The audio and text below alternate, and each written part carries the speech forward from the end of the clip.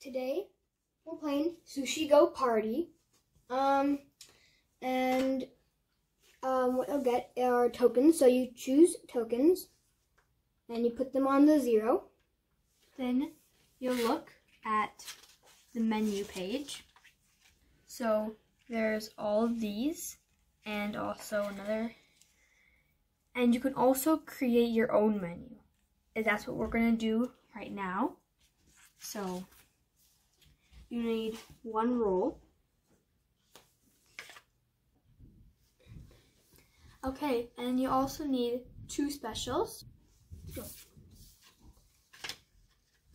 You'll need 3 appetizers.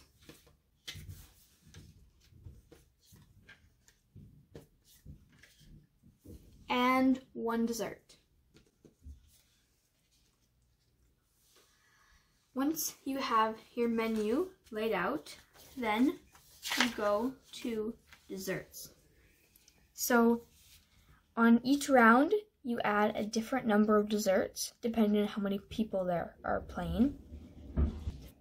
Now you'll get all your cards, the ones that look like this, and you'll shuffle them all together and deal out however many cards it says to deal.